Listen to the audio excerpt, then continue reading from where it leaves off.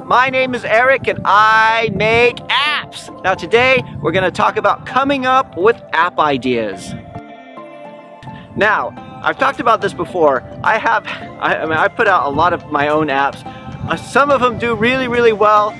A lot of them don't. So I just want to put that out there. I am not an app ideas guy. I don't generate ideas all the time. I don't want to say that because a lot of times when people call me, they say, Eric, I'm more of an ideas man and I'm looking for a developer, and they'll just rattle off all their ideas, and it's just, you know, it can be overwhelming at times, right? So this is one thing I hear all the time, and because we have Overpass, I talk to people with app ideas all the time. They'll call up and it's usually the same kind of thing. It's like, they'll say, I've been looking around and nobody's doing this, or they come up with a completely unique idea or something they think is really unique. Sometimes I've been able to go in and find that same app concept like within minutes on Google Play or on iTunes, and they're like, I can't believe it, someone must have stolen my idea, right? Which is pretty funny, right? And then sometimes, so then when I show that to them, they go, oh, I can't do it now, you know, so whatever. And the thing that always gets me about that is I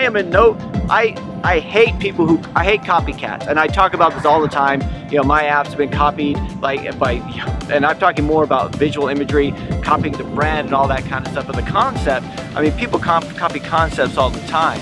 You know, this is we value the app idea too much, where we think it has to be completely 100% unique.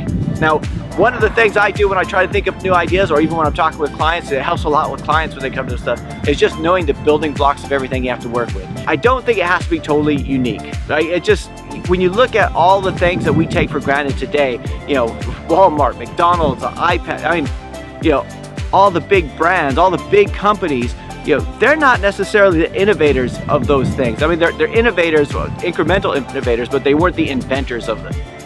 You know, Ray Kroc didn't invent the hamburger when he started McDonald's, or when the McDonald's brothers started McDonald's. You know, Steve Jobs did not invent the MP3 player. Apple didn't invent the MP3 player. They didn't invent the computer. They didn't even invent the graphical interface, I don't think. That was Xerox, right? They didn't invent them, but they found a market and they capitalized on it. Because this is one of the things, right? If you do something that's completely and totally new, you are not only building something that hasn't been built before, but you have to build a market that's not there before, right? I think as developers, a lot of times we think it's the idea that matters. As normal people, they think it's the idea that matters, you know, because I hear app ideas all the time. I don't put as much credibility into the idea itself as I do with the person's capability of actually going out there and promoting it, of having the enthusiasm to make it work.